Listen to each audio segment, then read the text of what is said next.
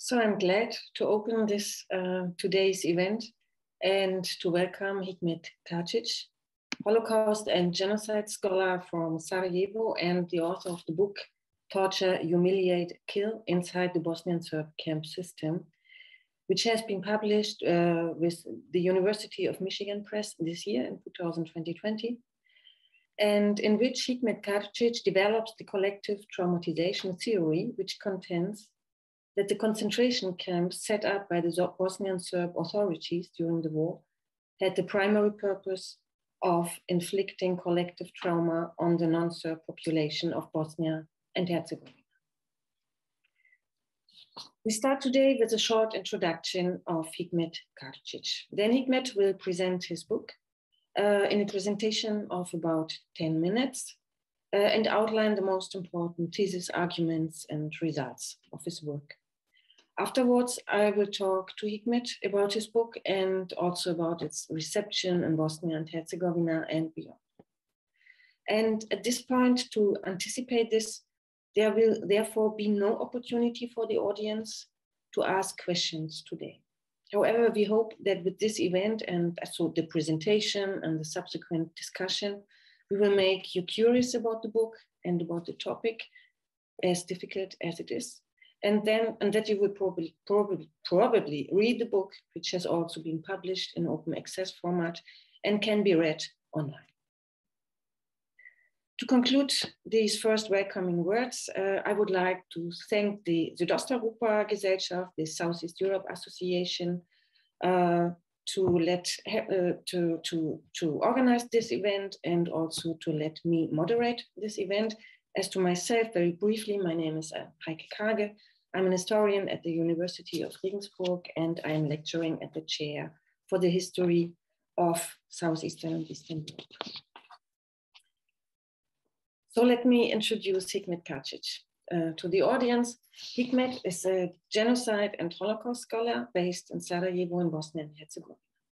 Hikmet is a senior associate and researcher at the Institute for Islamic Tradition of Bosniaks in Sarajevo, and also a senior fellow with the Center for Global Policy in Washington, D.C.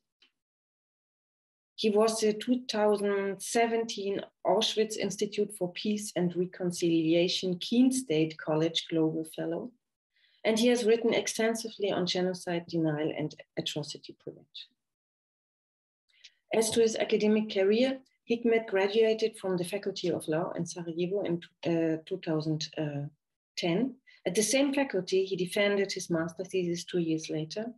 And then again, 6 years later, in 2018, Hikmet defended his doctoral dissertation with the title Camps as a Means of Ethnic Religious Cleansing of Non-Serbs in Bosnia and Herzegovina at the International University in Sarajevo, where he completed his doctoral studies in the subjects of political science and sociology. Hikmet Karčić worked at different places already. He worked, for instance, at the Institute for Missing Persons of Bosnia and Herzegovina, at the Center for Advanced Studies, and he was also for 1 year the coordinator of the project Mapping Camps and Places of Detention in Bosnia and Herzegovina 1992 to 1995 in the TPOS Association, which is Udruženje Tranzicijska pravda, odgovornost I sjećanje, or Transitional Justice, Responsibility and Memory Association. Apart from the book which Hikmet is presenting today, Hikmet authored and edited further books. For instance, he is also the author of the book Appeals to the Truth, which has been published by Konrad Adenauer Foundation in 2013. Hikmet, this was my introduction of you, and now we can open the floor for your presentation and your outline of your book. The floor is yours. Thank you so much, Heike, and thanks South Europe Association for organizing this event. And I would also like to thank the whole audience which is here today. The book which we're presenting today is a result of many years of research, and later on to the questions probably on the way how I got to writing this book, but nevertheless, just in a short way to say it, while I was working at the Missing Persons Institute, which is a primary state institute searching for mass graves in Bosnia and Herzegovina, and also later on while I was working at the as a project coordinator for mapping concentration camps in Bosnia, I came across a large level of documentation and knowledge about concentration camps. I realized that this is one of the topics which has not been covered by scholarship thus far. So after completing my MA, which was on missing persons, most of the missing persons are related to concentration camps, I decided that the next logical step would be to do a comprehensive research on concentration camps in Bosnia and Herzegovina. This was, of course, much more complex than I initially anticipated. So in the end, I ended up doing 4 case studies, which is part of the book. There's Prijedor, Bijeljina, Visegrad, and Bileća. These are 4 towns located, which were located under Bosnian Serb control from 1992 to 1995, and where a series of concentration camps and detention centers and facilities were set up by the local Bosnian Serb authorities with the primary aim of detaining non-Serbs. So I took these 4 case studies and I analyzed what happened inside these towns, what happened inside the camps, what were the purposes of the camps, and so on. And I chose these 4 towns according to their geographical and political position. Geographical, Prijedor, for example, is located in northwestern Bosnia, Bijeljina in northeastern Bosnia, Visegrad in eastern Bosnia, and Bileća in southeastern. So geographically, I cover all these areas. Politically, what I claim in my book is that the establishment of these camps were set up by the local authorities in each of these regions, and I divided the authority or perpetrator level on three main areas: the micro, meso, and the macro level. So in the case of the camps, the municipalities, for example, was the micro level, while the meso level were these regional governments which were established in 1991, so 1 year before the war started. So these were the infamous autonomous regions which were set up. And so each of these towns actually belongs to one of these regional autonomous regions. So, for example, Prijedor belongs to the Serbian autonomous region of Krajina, or autonomous region of Krajina, IRK. Visegrad belongs to the Autonomna Oblast, Sarajevo, Romania, for example. Like that. So I decided to take this approach because my primary goal was to see why and to what extent were these camps used in the early days of the war. Because we see these camps being actually mostly used in the first days of the war. In all of these towns, you had a very significant and a very clear pattern of events going on. This is something which I really found fascinating, because you had a very same series of events going on from Prijedor to Bileća. And this was all organized by people who were on the local level. And of course, at the time, the only communication lines they had were telephone and so on. So I was interested in how was it possible that these local governments were able to establish the same kind of camp system on the local level, without having a much more, let's say, detailed top to bottom order, which didn't exist. So my conclusion was that there was a pattern which existed throughout this whole entire region, which differentiated from town to town, but in reality, the nexus camps was the same, and this was the collective traumatization theory, which I explained. So what it means is that these camps were not death camps. So these were camps which did not have the primary aim of murdering and killing people. These camps, in my theory, had the primary aim of traumatizing the detainees to that extent that they never want to return back to the previous home. So that's my view of the camp system. And I explained this collective theory, the collective traumatization theory, by a series of joint similar events which were going on inside these camps from theater to village, such as public ceremonial executions, for example, of certain people. Then the sexual abuse and rape of women, girls, but also of men, which a topic which is still taboo in Bosnia. And thirdly, I'm just going to give, not going to explain the whole entire segment, but thirdly, the destruction of cultural, historical, and religious buildings in those towns. So after the whole entire population was filtered through quote unquote the towns, then all the elements of non-Serb cultural, historical, and religious elements and buildings in the town were destroyed or converted into another another purpose for areas. Thus, in that way, these towns were entirely cleansed of the previous inhabitants of these towns. So this was in short the explanation of this theory. And what I actually saw was that if you look at the speeches which were given by these local authority politicians inside the Bosnian Assembly and things like that, they were mentioning the establishment of the Serbian living space, or Lebensraum, which was fascinating for me because this shows that the whole concept of living space was something which was borrowed from others.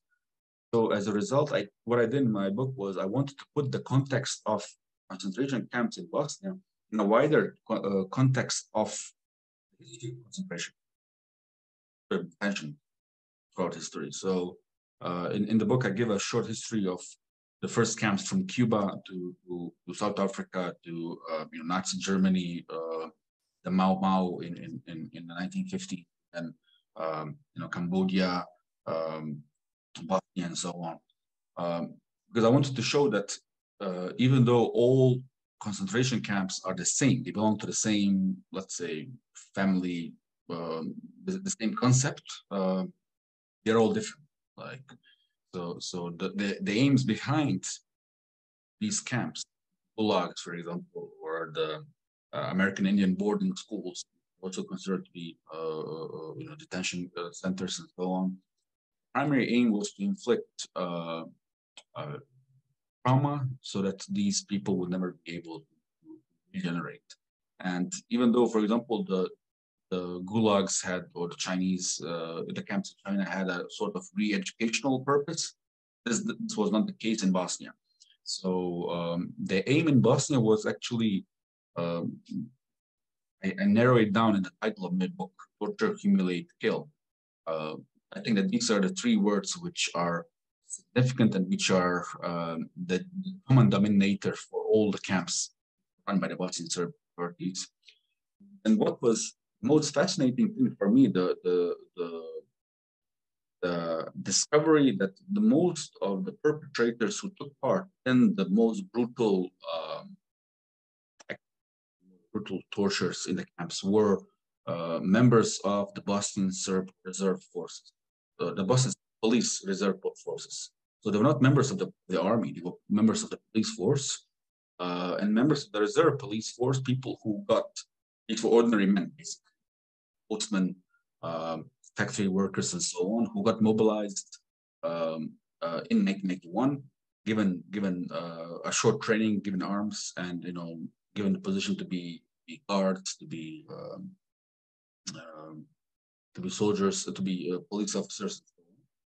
And the reason for targeting people inside the camp was very various, basically. settling previous scores from before the war. You know, if somebody was good in Taekwondo, or somebody beat someone in a Taekwondo match 20 years ago, he would come and settle the score now by torturing a detainee. Or you know, if somebody had a better car or a better motorcycle, then you know they would come and force them to hand over the keys of the personal property and things like that. So you had a lot of opportunists, but also you had a lot of people who knew, and this was probably the most shocking of all. The perpetrators knew their victims, because these were such small towns, like in the case of Kozarac or in the case of the people who raped their victims knew their victims. The victims knew who the rapists were. You know, you had cases where high school teachers were killing their former students, and vice versa, students killing their former teachers, and so on. So this is something which was very shocking for me to realize actually how personal the crimes were, but also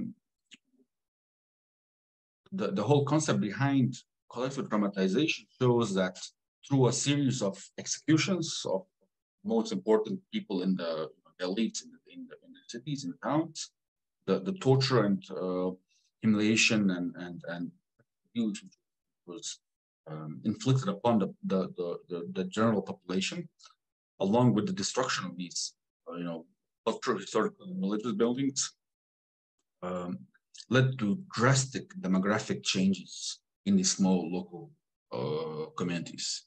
Entire communities were entirely destroyed. These small ecosystems where people lived in for 40, 50 years together were entirely destroyed forever, basically.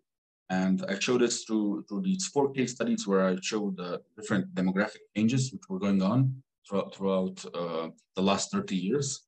Basically, in the end, what we can see is that the perpetrators have actually very, very much succeeded in their primary goal of spread of all the non-Serb population, and then the people who live now in these areas who return back, they have very little chance of long-term regeneration of these communities.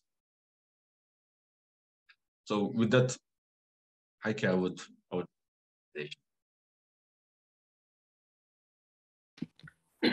Thank you so much, Hikmet. I have prepared some questions, and I was also writing some thoughts while you were speaking. Nevertheless, I would like to start with the more methodological and conceptual questions to your book. And why not put the finger right at the heart of your book, which is your main thesis about the collective traumatization theory. So, Hikmet, do you want to say that non-Serbs have been collectively traumatized by the system of the Bosnian Serb Camp System? I'm asking because trauma as a concept is a term that originates in the 19th century in psychological language. And it receives, this concept of trauma receives what I would call the mainstream psychiatric acceptance in relation to war as a traumatic event only in the 1980s after the Vietnam War. So ever since, the concept of trauma was related to the individual level, in the late 19th century and also in the late 20th century and today. Especially historians who are focusing on facts, on sources, on evidence, on social structures and on power relations, for instance. Historians inter alia have severe reservations towards the transfer of individual concepts, such as trauma, to the collective level. And I would like to ask you to elaborate a bit on this tangent and on this debate. Yeah, that's a very good question. Actually, when I spoke to people who survived in camps and so on, and each personal experience is different, basically. Right? The different story. And I was also of that opinion that traumas can be very individual. But talking to some other people who were basically, deported from their towns in a matter of three days. I met some families, women and children who were in camp for 3 days. I mean, that significantly, that's a very small number of days. But nevertheless, when I was talking to them and hearing their stories and so on, what I realized is that individual experiences, individual executions created collective trauma.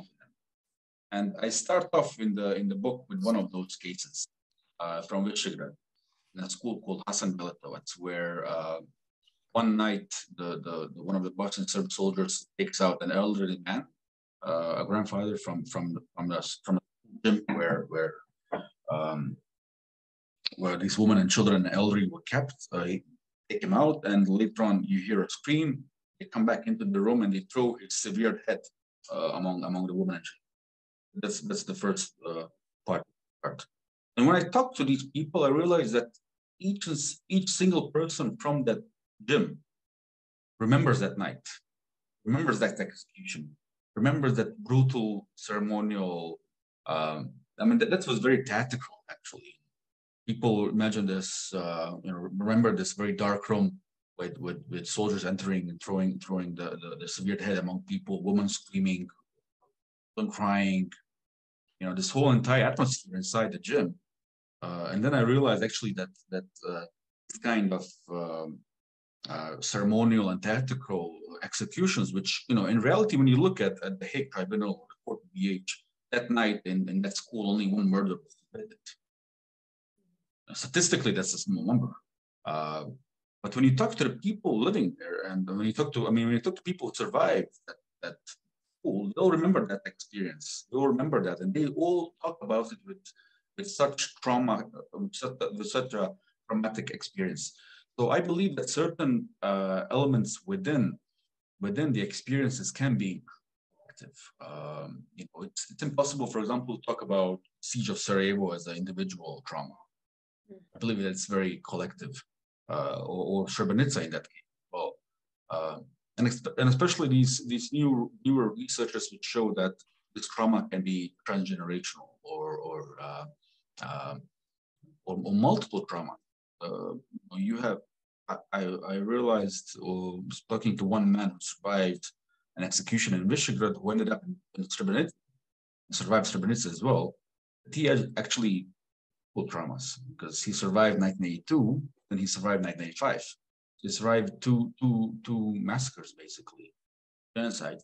So in the family history of his family, this is becoming a collective trauma. So, in my opinion, I believe that this kind of trauma can be collective, and it's slowly becoming part of Bosnian identity as well.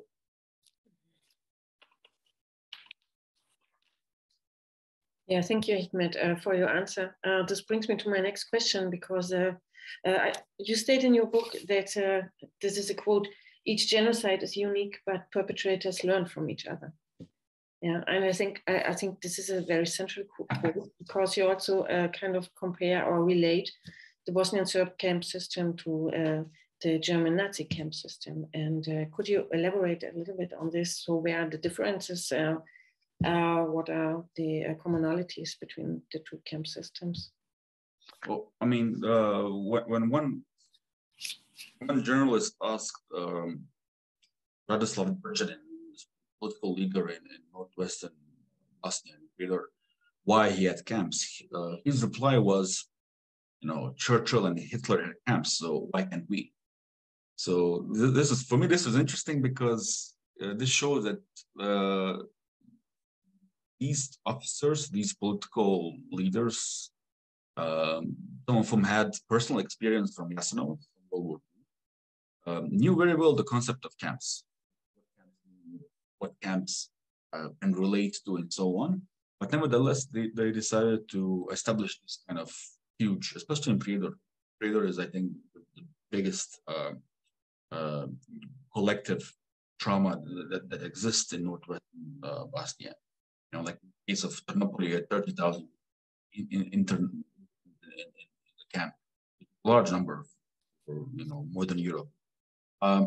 What are the differences between Nazi camps and Bosnian Serb camps? Well, firstly, the Bosnian Serb camps were not organized.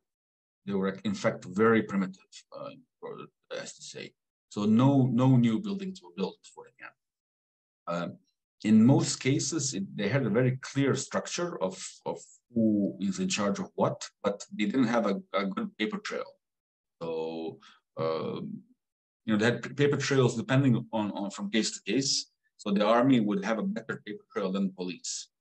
It also brings us to the whole concept of security services in former Yugoslavia, which had a very much more NKVD style of getting things done, whereas the army was much more oriented towards writing things down on documents.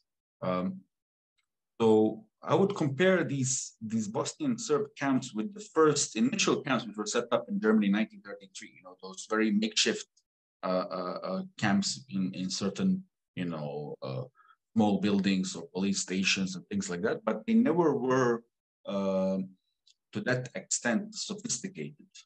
And in most cases, you had these camps where in Bosnia where the perpetrators were just trying to torture them to that extent that they would either die in the camp out of natural diseases or health and so on, or in some cases like in Bilica, which was fascinating for me, they kept these 30 to 50 Bosniak civilians inside the camp for 6-7 months. They didn't know what to do with them. They were waiting for the right opportunity to exchange them, to seek ransom money for them for different things. So in Nazi Germany, the whole concept of camps was to, especially the death camps, was to eliminate the people in a whole. In the case of Bosnia, it was to get rid of them from the territory as soon as possible, as quickly as possible. And that's why I think in some of these areas like Visegrad, these crimes were so brutal to that extent that people would leave as quickly as possible and that they would never come back again. In Visegrad, you had these two houses where camp survivors, people who were interned in a camp were brought and they were burnt alive. In Visegrad. So this level of brutality isn't something which was needed in the case of Visegrad. Nevertheless, it was something which was insisted upon by the Bosnian Serb perpetrators on this local level, because these crimes still remain in the collective memory of the survivors. And in a matter of three months, basically, the whole entire Bosniak population from Visegrad was entirely eliminated from the area. By the 1st of August 1982, we didn't have a single Bosniak living in town. They were all either deported or they were forced to leave, or even the camps were shut down in August. And the other difference also between Nazi Germany and the other camps throughout history in the Bosnian Serb camps is that Bosnian Serbs never intended to keep the camps as long as possible. I believe that they wanted to get everything done by August, by the month of August, especially in some towns, because the schools were used as places of detention. The schools were the best option for local communities to detain people because they had a fence, they had a gym. It was a perfect place also along with factories to intern people. Like in the case of Visegrad, the camps were closed down by August. The schools were cleaned up, and then they were opened up again in September for school. So the kids coming back in September, going to the same places where people were detained 3 months for the whole entire summer break. So the camp system in Bosnia was not as sophisticated as it was in Nazi Germany or in other cases. It was very much primitive. It was set up on a local level, so that's why you had differences in implementation of the general plan. The general plan was to get rid of the non-Serb.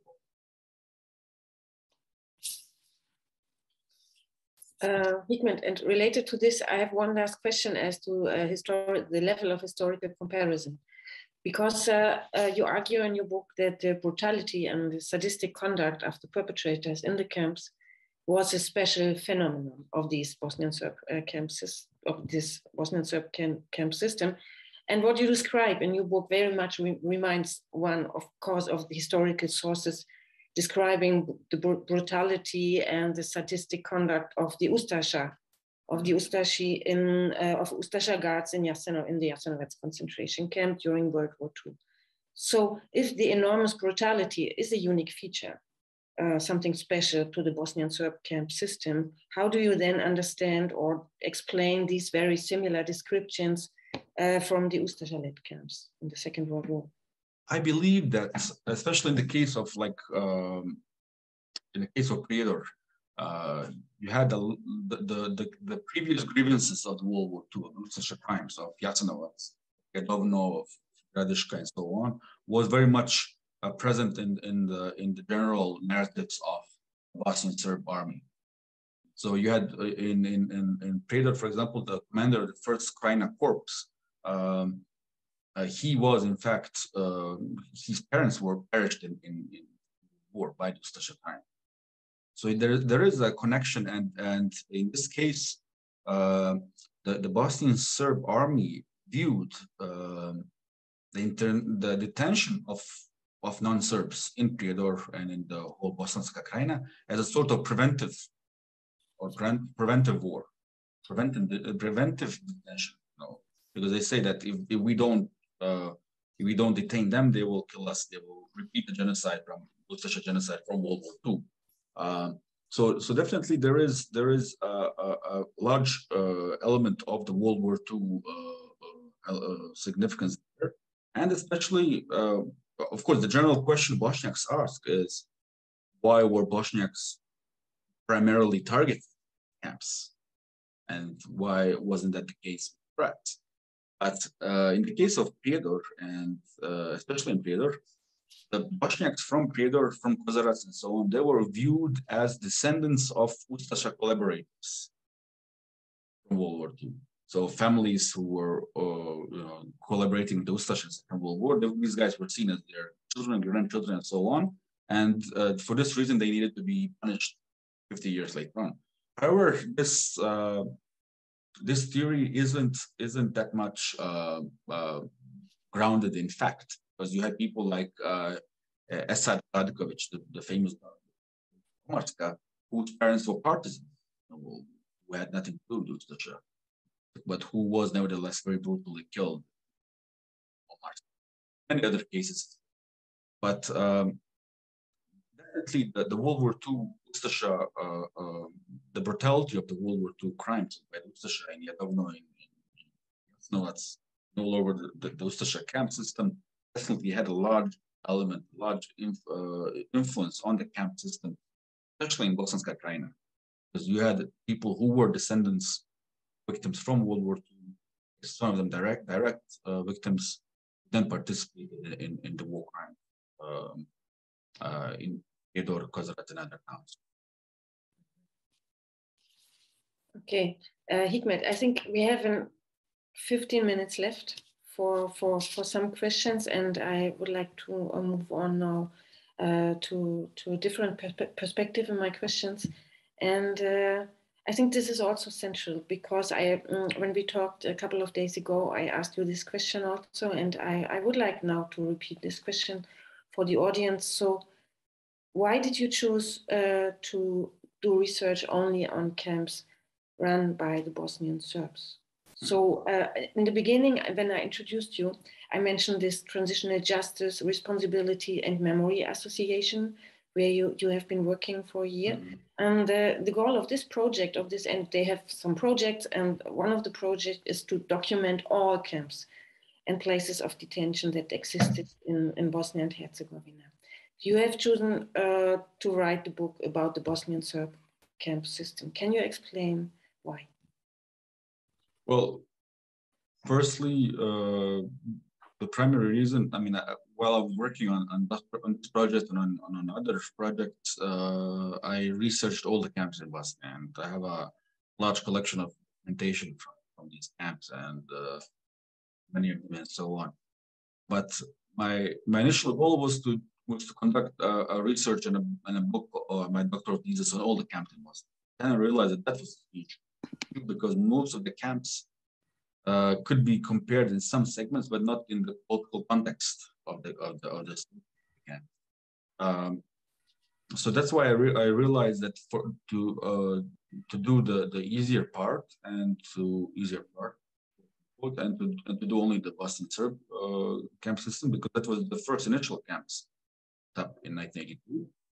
Other camps came out a month or so later on, but these ones were set up in very early stages, so April and May 1982.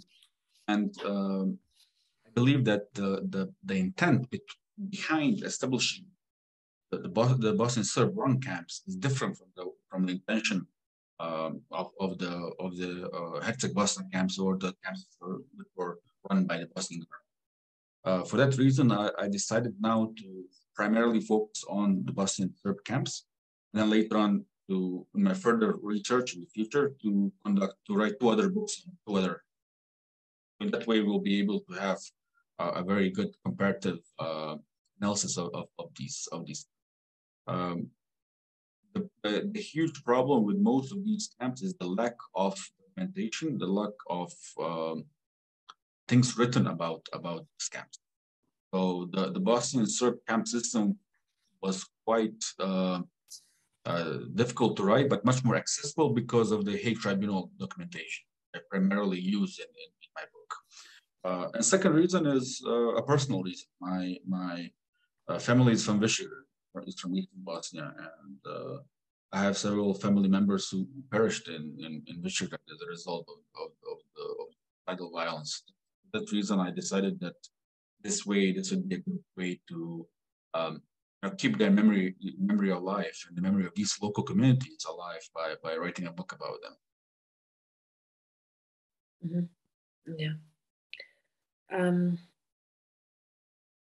Hikmet, you have said that doing research, speaking, discussing about the Bosnian Serb camp system is a sensitive topic. It is very much, and if one reads the book, one feels it in almost every sentence. It's very hard to read, but I think, a very good book.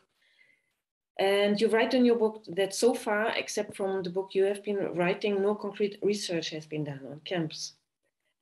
So I would like to ask you, Hikmet, why is the topic sensitive? For whom? So is it a sensitive issue for the former camp inmates because of the danger of re-traumatization? And this is also a question about, did you do interviews with the former inmates of the camps? Or is it a sensitive topic for other reasons, for political reasons, probably in Bosnia and Herzegovina? Well, the primary reason why this was sensitive is because there is let's say, general narrative or a historical narrative about the camps as sort of in Bosnia, which I don't agree with, because Hikmet, I'm sorry to interrupt. This was very central, but we could not hear you when you said the death camp word. Sorry. There's a historical narrative among certain academics in Bosnia, especially the wartime literature, which was written, that these camps were death camps, and that this was primary aim of it was to kill people. And I don't agree with this whole entire argument, and that's something which my book shows, that these were not death camps, that these were camps. And for that reason, this book goes against the popular narrative among the Bosniak historiography. I believe that it's something which is essential to know, and something which is essential to read, and something which is essential to deal with. This is in fact a very important topic, because tens of thousands of Bosniaks went through this system, and they are living today all over, Germany, the US, Australia, all over. And a proper historical account of their experience needs to be told. I talked to a lot of camp survivors. I have a lot of them as my personal friends and so on. I did not interview them for two reasons. Firstly, every interview is a new traumatic experience for them. So that's the first. Second reason is the ICTY had conducted so many interviews, went through cross-examinations in the courtrooms and so on. And I decided to use this court-established facts and testimonies given at the ICTY in order to write this book. I focused only on ICTY, on court documentation from the ICTY, but also from the Court of Bosnia and Herzegovina. So in total, I used more than 55 verdicts from these court cases in writing this book for all these different towns.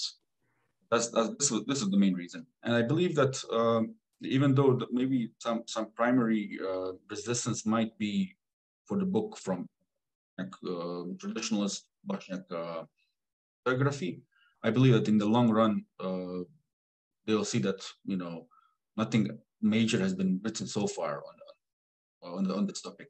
So and it is the first book. In the literature review, I give a explanation of what has been written so far. It's mainly memoirs of survivors, things which the rest is all wartime facts which are really outdated.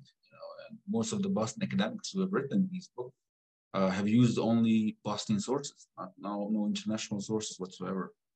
So that's why this topic can be might be a bit sensitive, because it goes against the traditionalist narrative about the camps.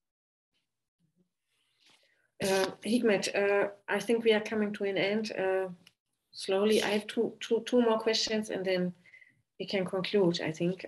So one is a more practical one, because I'm also an historian, as you know. So I would like to know about the archives. I mean, you mentioned the archive of the ICTY in The Hague. We know that it's more or less, there's a lot of material online available. What about the courts in Bosnia? So how is the access to the courts and to the documents from the courts? Yeah, the ICTY archives were easily accessible, but the court to BH and the local courts, cantonal courts and others were not so accessible. So the only things I could get my hands on were copies of no other documentation from this period could be gotten. We couldn't hear you right now. You could only get what? Court judgments. Okay. Nothing else was accessible for me or for anyone else, because the laws in Bosnia are so strange. You still have this socialist era privacy, I don't know, law or different norms in which you're not allowed to get certain document until some 50 years passes by or whatever. So many other institutions as well. For example, the Bosnian security services, which collected its witness statements during the war and documentation and so on. I also could not get access to that as well. They also did not provide access for time. So basically, my main I based my research on the court judgments on the ICTY archives and on the court judgments from both the ICTY and the Court of Bosnia and other local courts in Bosnia. Mm-hmm. Okay. And then my last question. So you spoke about how your book was perceived by the Bosniak community. This was quite interesting to me, and I would like to know, was there from the Republika Srpska, so from this Bosnian Serbian side, some kind of support for the thesis in your book? Because there are NGOs who are also like working on documenting all the war crimes also of the Bosnian Serb side. So did you have some support, or do you know of any colleagues in Bosnia working on like similar subjects and covering also the other camps in Bosnia? So regarding camps, I honestly don't know anyone. I think much more, let's say, comprehensive. Some of the researchers do town-based research, like if they write the thesis only on Predor or only on Bilića, and so on. Nobody has done this comparative aspect. So yes, I have some colleagues in Republika Srpska, but their contacts were mainly related to getting certain documentation from the official Republika Srpska institutions. I could not get official lines, like some word bits or things like that. But all the other research was basically quite poor because most of the documentation is in The Hague. So, you couldn't get access to any of these official archives or anything else. But yeah, regarding scholarship in Bosnia today, I don't believe that I don't know of anyone who's doing their research on camps at all. So this is something which definitely needs to be done. Also on the camps were led by the Herzegovina statelet, 1982 and 1983. This is also a topic which is not research and has a total different context of the camp from the Bosnian, apart from the Bosnian Serb and the Bosnian government controlled. So far, I do not know anyone who's doing this in a much more Yeah, thank you so much, Hikmet. Hikmet, I think this makes your book even more extremely relevant and also current and also important. Yeah, I think we come to an end now. I have prepared some concluding remarks, Hikmet, if I may. So I really think this is my own impression from after having read the book.